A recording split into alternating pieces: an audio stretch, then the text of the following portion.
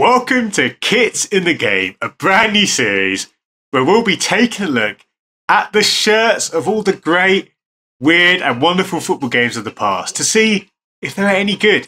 Let's see what FIFA 98 has in store for us. Let's start with a couple of international teams. This is of course a game based around the World Cup. Let's pick a good team for 90s kits. We've got a lot of options here.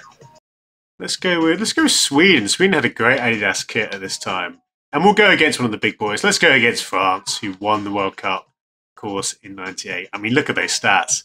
Okay, this could be a tricky game, a tricky task, but we'll see how we get on.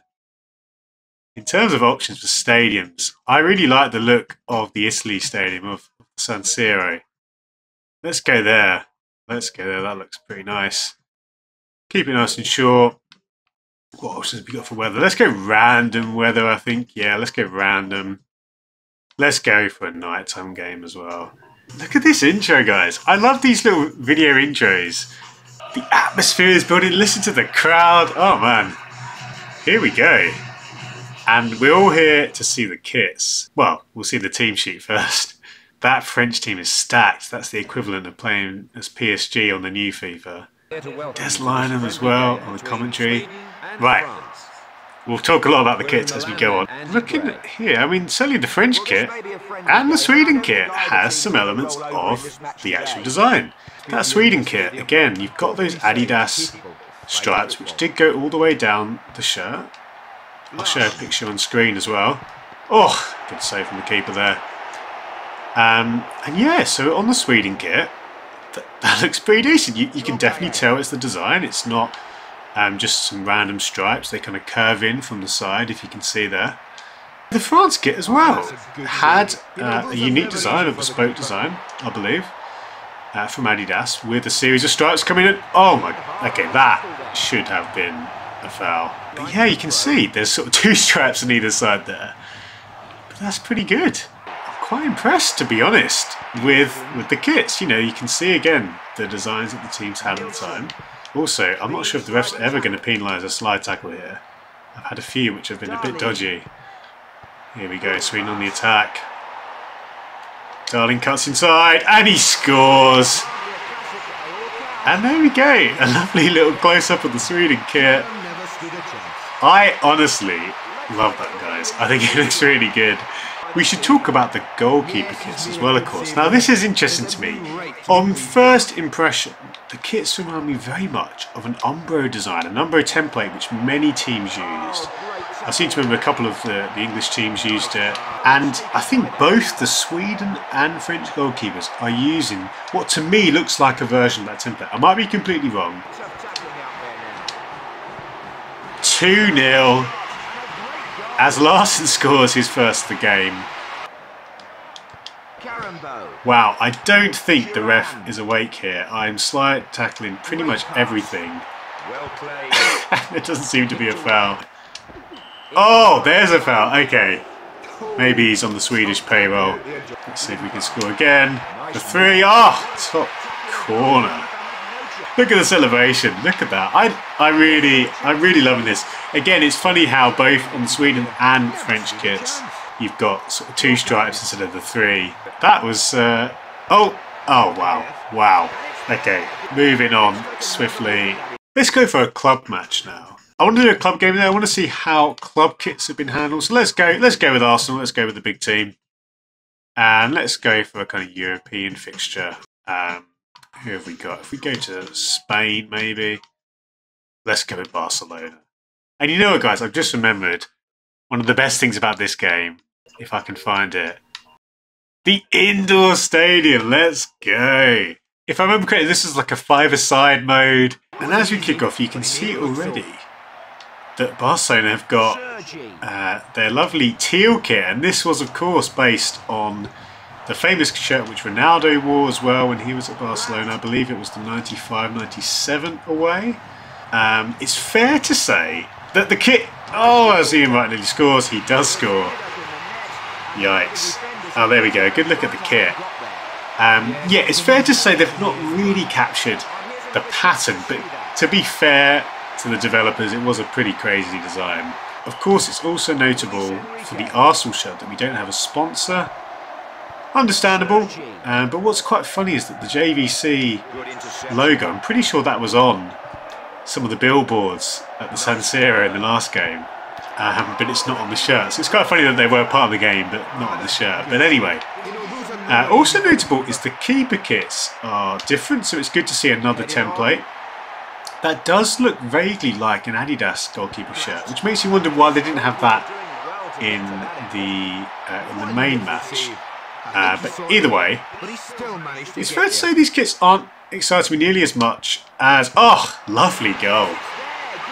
Okay, game on at the indoor five-a-side match between Arsenal and Barca.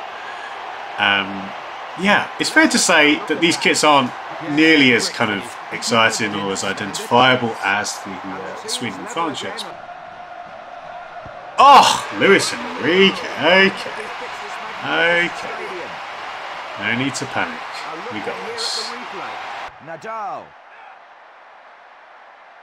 As Nadal weaves through and scores again. And it might sound silly, but at least with the Arsenal kit, you've got clear, distinct white sleeves. You've got... Oh, another goal. I think I found the way that we can score pretty much every time. I love that the ball can bounce off the wall in this. Oh, okay. Ian Wright is keeping this game honest, keeping us honest.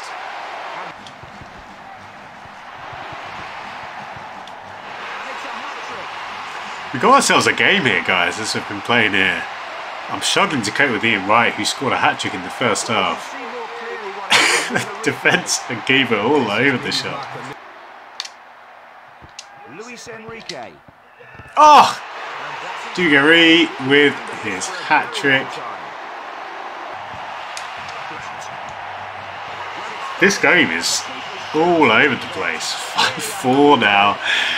Oh man. It's fair to say I do not know how to defend in this. So it's going to be a nervy last 20 minutes. Oh no, Arsenal on the counter-attack. Huge slide.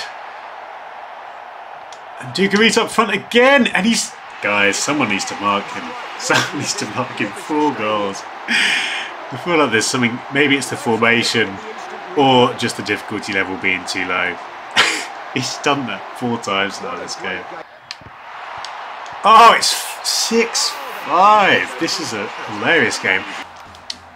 From halfway. Oh, he's hit the bar. And Dugarry gets his 5th goal. So there we go. Entertaining fixture. Before we finish, let's go into another amazing feature of this game. That is the ability to edit kits. If we go to Team Edit, you'll see here, you can go in and change the colours of the kit and the various elements, and even change the pattern. And look at this, you can see, I think that was the one we had for Barcelona there on the Barca away. But this is pretty good. As we cycle through as well, I'm pretty sure that looks like the Chile design.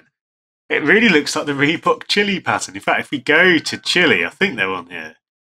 Look at that. Look at the Chile kit. That's awesome. I think, if I remember correctly, the Reebok logo pattern actually came from the other side of the shirt. So they flipped it, which makes sense.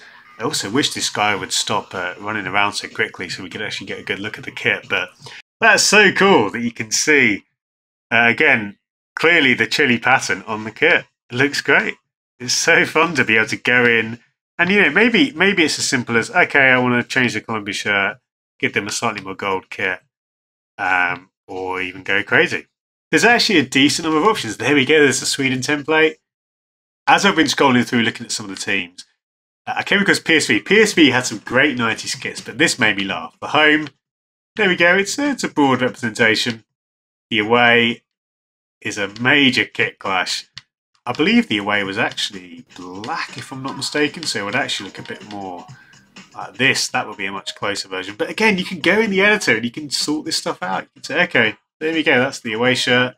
If you're someone like me, you might look at someone like Peru here. And even if Peru had a plain white shirt, I don't know if they did, that is not good enough. We need the sash. And you can go through, you can find the sash option. I'm going to do that even now as we speak, because it just seems criminal to have a Peru kit without the sash. Look at the options. You've got checks there. It's so good, guys. And there we go. Balance is restored. All is right with the world. And that is episode 1 of Kits in the Game. I hope you've had fun. I hope you enjoyed this trip down memory lane. Other games are going to have a lot to live up to. Please let me know in the comments what game I should cover next. Pick a game. Let me know what your favourite football game was, which game you'd like to see. I hope you've enjoyed this, guys. I will see you very soon for another video. Take care.